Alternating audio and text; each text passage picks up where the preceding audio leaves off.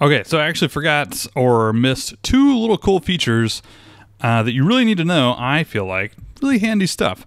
One would be interlinking or adding anchor links so that someone could click maybe this word right here and it would take them to a different part of this page. Not an external link, not a different blog post, but like a different part of the page.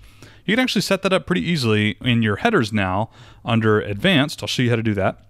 And then two rather, you can actually, let me open up a new block here. I can't get the little thing to pop up.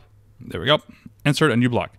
So I could just hit the backslash button and you can see that actually brought up a menu here that I could use to open different blocks. And you can start typing. Let's say I wanted a custom, one of the custom ones. I just started typing custom right there, CU. And now I can choose, oh, I really wanted this custom blue H4. There you go. It added it in. So it's pretty cool. You could just type backsplash, start typing in what block, and add it from there. It's actually really fast. I love that shortcut.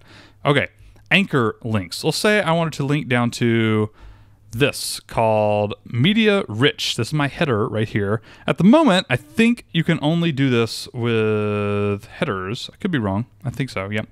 I mean, you could do it with custom CSS and HTML, by the way. You can still do that, but this is easy. I clicked on this header, Advanced HTML Anchor. Let's say I have like chapters 1, chapter 2, chapter 3 in my blog post. I want to put chapter, spell it right, chapter 5. That's what this is. Okay, I got that. Now I wanted to create a table of contents up here, or let's just say I mention it.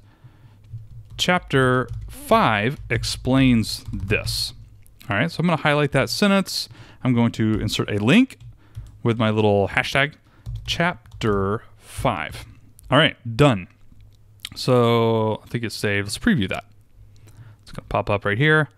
Chapter 5 explains this. If I click this, it should take me down to, there you go, that thing. Pretty handy, right? I wish you could have that for like images or paragraphs or whatever, but you can't do that yet. It's just headers, like different sections of the page. And I understand why they do that. So that's a cool little way that you can add interlinking, that's not the right word.